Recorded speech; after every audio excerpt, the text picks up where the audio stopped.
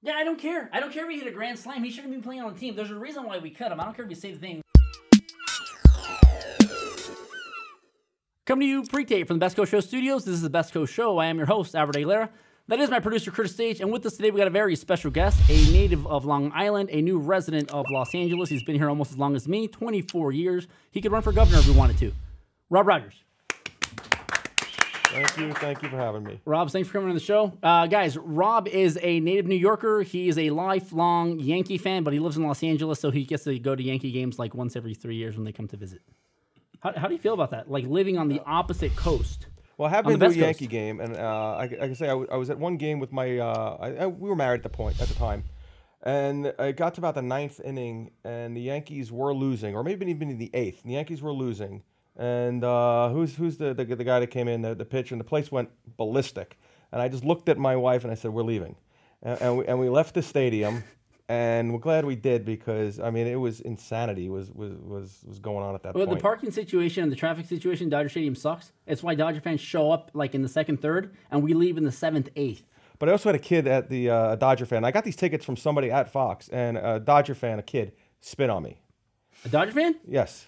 That seems about right. Yeah. Were you wearing Yankee gear? Probably a hat. Okay, that you can't wear right. gear. You can't wear. Fair enough. Yeah, our fans are not nice to foreign fans. I did survive. I know I'm not supposed to mention Anaheim, but we did survive a game there where the Yankees also lost to Anaheim in the playoffs, wearing Yankee gear, and we did have a bunch of Yankee fans coming up who had been beaten up, telling my friend and I, we need your help, which we basically just looked at them and laughed and went about our business. Guys, don't attack other fans. I want you to yell at them. I want you to tease them. But don't throw things at them. Don't throw food. Don't throw beer because beer's expensive. And just keep your hands to yourself. We talk about this every week. Just assault is not the answer, guys. Come on, let's go.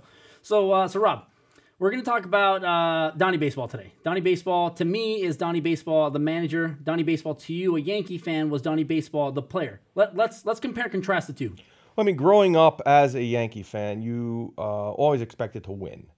And when Don Mattingly came in, the Yankees had spent a lot of money. I mean, it was kind of getting at the end of the Bronx Zoo. Don Mattingly was the man. He came into New York. So you were expecting years and years and years of winning. Every kid went out, got a left-handed mitt, was trying to throw left-handed. It didn't look good, but Don Mattingly was that guy. I remember there was one year, he hit 6 grand slams in a year. I think it was 87. Major league record? And never hit another one since. So, well, not now. He manages. Well, fair enough, but he did play until 95? 95, yeah. He was with the Yankees 82 to 95.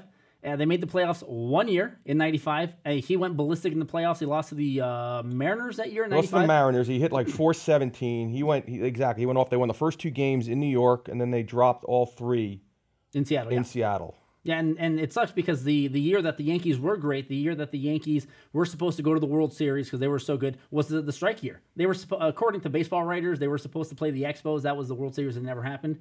But, I mean... And I believe also, I think the other strike year was it in the late 80s? There was one other strike year where they were going to go. 80s. I don't remember Of course you weren't, but there was another strike. You're supposed to do all your research before you have guests come on the show, right? I don't remember the late 80s. I'm sure you don't either. No, I really don't, actually. No one really remembers the 80s.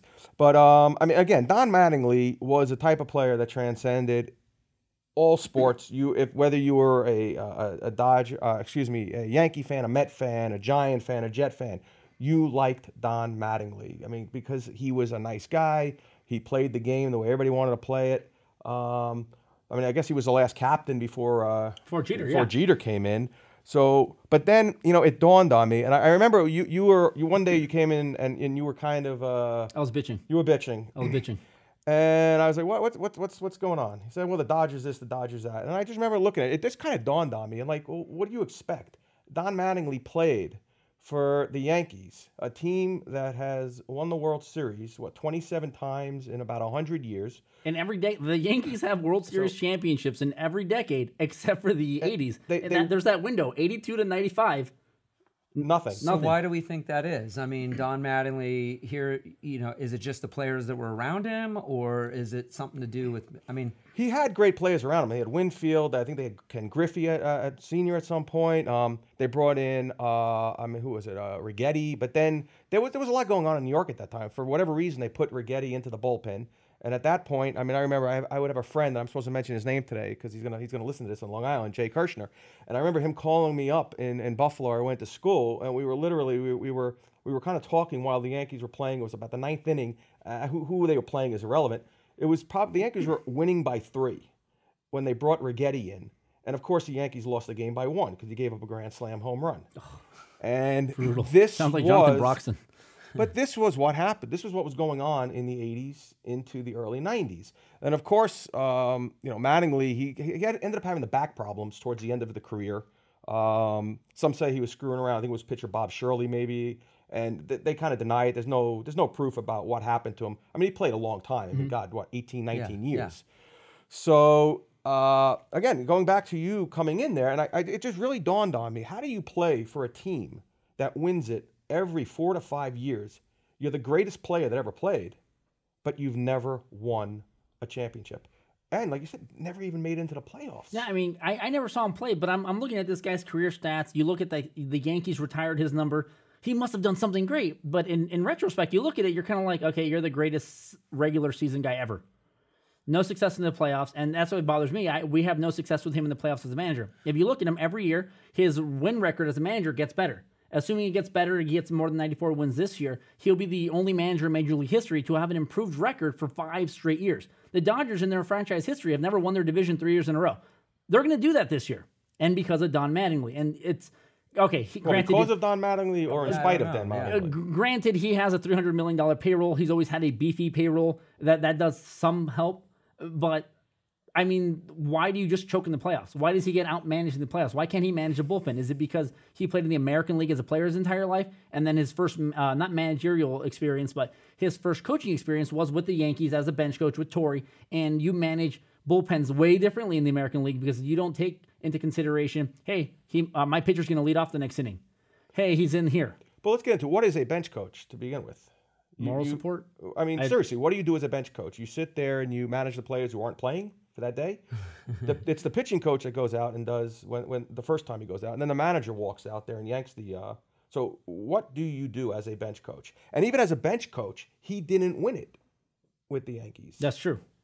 So they won it in 2000 with Torrey the last time. And then they won it in, 97 with Girardi. The most recent time was 09. I believe that was the year that was it 09? Okay. A-Rod finally got it, and he got it with Girardi as a manager. Right, Girardi came in 97 and won it probably in 09. Yeah, and let's talk about that. Girardi got hired over Mattingly to be, I mean... I just remember sitting there, and when they were interviewing, and obviously I was out here, and you're hearing on the radio and on the talk shows they're talking about it. And that's probably one of the first times that I thought to myself, I don't want Don Mattingly as the manager. I didn't know why I didn't want him. And then when, again, it got kind of clarified when you came in and we're talking, and that's when I really came up with that theory of that whole, which, not a theory, I mean, it's all over the internet everywhere, that Mattingly is the greatest Yankee to ever play that never won a World Series. Yeah. So I remember though sitting there saying, I want Girardi. Girardi came in, no stats. He came in, where did he come from, the Cubs maybe? He came in as a player. In his second year, he wins a World Series as a catcher. He caught a couple of I know he caught a couple of no-hitters. I forget whichever pitchers he caught. He's kind of like A.J. Ellis on the Dodgers now. I mean, A.J.'s not a great catcher, but he handles the pitchers really well. And, he's a baseball mind. Girardi's a baseball mind. There's something about catchers that... Torrey, baseball mind. Another catcher. I mean, catchers make good managers. Matheny, Bochy, all these managers have won World Series recently have been catchers. And Torrey also came from the National League before. That's right. He was on the Braves. Right, exactly, as a manager, which goes to your point of there is something to be said, obviously, about a catcher and having the experience of being in the National League. Because you are not dealing with the scenarios in the American League that you are dealing with. Right. And you don't think it's a little weird? I mean, I don't know the kind of players he had on his team, but, they go to the World Series 81, they lose to the Dodgers. 82 to 95 was the dark era. It was the black ages for the Yankees. 96, they immediately win a World Series. You got Jeter who takes over. But you look at these teams, late 90s, early 2000s, when that dynasty of the Yankees came out. David Wells, Roger Clemens, Andy Pettitte, Bernie Williams, but also David Cohn was on that team. But that's going to go back really more to Steinbrenner. That's the GM being and Steinbrenner. Pushed out of the team because he had been meddling, trying to get dirt on Winfield. and he basically got banned from, I don't know, baseball, but definitely from the Yankee front office. So the Yankees at that point made a commitment to bringing their players up through the minors. And that's when you saw Posada, Bernie Williams. I mean, the guys that they went out and got, which obviously Mattingly's replacement was Tino Martinez. They brought in Paul O'Neill. These weren't superstars per se. They were quality players. They became superstars in that realm. They became superstars, but they were not brought in. So there's always this the waning of the Yankees where they have the years where they're trying to buy the championship. And I think the Red Sox got into that as well. And that's what we're doing now. It falters. I mean, I think baseball is, among probably any sport, chemistry is one of the most important elements in baseball. You got to have players that can support each other. And I guess let's getting back to Mattingly. The point is, I read doing some research last night. I saw a quote by Kershaw, which you have. Yeah, which I had up right here. I can read it to you guys. This is This is the quote from Kershaw, as we all saw the other day. He kind of just let go. He says, quote, "He's so positive. All he asks for in us is just to go out there and give him our best and play with what we're supposed to do. Do the right things on the field, and he's happy with you. When it's simple like that, it's easy to play for, and it's fun to play for." But as I was telling Rob, what's fun? Winning is fun. Losing in October is not fun, right? Championships are fun. You're getting paid a lot of money to have fun and play a child's game and win. You're not getting paid to lose or be mediocre or make it to the playoffs. Winning a division is nothing. And there's another thing, too. I mean, the mindset, I think, is an interesting thing because Mattingly not winning on the big level, he's gotten close as a manager, player, not, close too. And Kershaw's in the same boat right now. I mean, I think your team takes on they take on the mold of the manager. And if the manager is not, I'm not saying Mattingly's not a winner. He was a professional athlete, so he's really good at what he did. But he doesn't have that passion. I mean, Lasorda, people hate him, love him, but at least he had passion. He had drive. And I think this speaks to why they obviously went with Girardi. He had won. He came in his second season. He had won. He had been with pitchers who were winners. And again, yes, Mattingly, I think, is still beloved in New York. I don't think that would ever change. I mean, that's the way the Yankee fans are. The history of the Yankees, obviously, we have to obviously throw a shout out today to Yogi Berra. Yeah, Yogi Berra. I mean, the Yankee history is so steeped in the culture. Once you are in that, you are loved. Now, what is it about Don Mattingly, though? Now, hopefully, I do hope that one day he wins as a Dodger. I'm not a Dodger hater. I mean, I grew up spoiled as a Yankee fan. The last few years, it got to the point where in October I was actually happy that we weren't in the playoffs because it was destroying. You can't say that. How are you going to say that? Because it was there were days where I was actually I'm actually going to tell this story on air now because there were days that we would go out and it was always on Halloween. And we would have to go trick-or-treating. And now at that time, my daughter was 2. And I'm trying to go trick-or-treating around the block as fast as I can because I can get back and watch this game. Yeah. And 2 years in a row, I had her in a little sled. And I actually hit the curb at the wrong angle and I dumped her. Oh. So when the following year... That's awesome. But you got back in time. And they lost the game. Oh, that's what makes it worse. Well, at least they lost the series because it was the series, I guess, was the last couple of series against Detroit where they weren't winning. And I think this also gets to a point where we, with managers as a whole, and I think Mattingly fits into this perfectly. When Kershaw gave up the 3-run home run to, help me out here. Adams on the Cardinals? Against the Cardinals. Yeah. Okay. He had already given up a home run in the beginning of the game. Aren't you supposed to have a feel at some point? I don't think that there was a person watching that game that said, take Kershaw out. Yeah. And I think it's the same thing back in the days when the Red Sox and Yankees were playing and they left Rivera in too long. Rivera is obviously the best closer in the game of baseball. But when you left him in for 2 innings against the Red Sox, it was just psychological. You knew he might break. It just spelled disaster. I mean, obviously, the Yankees lost that series. No team has ever given up a 3-game series. Gone up and then lost in a 7-game series. So there was something to be said about that. And I think that's something like how is Kershaw left in that game? Now maybe your bullpen was so weak, obviously, that he didn't have anywhere to go. That's how people defended Don Mattingly, where you only can play the players that you have, and our bullpen was garbage last year, and it's very Jekyll and Hyde this year. But for instance, what's going to lead us to our GIF of the day is Kershaw the other day gets pulled out in the 5th inning, and he wasn't pitching his best game.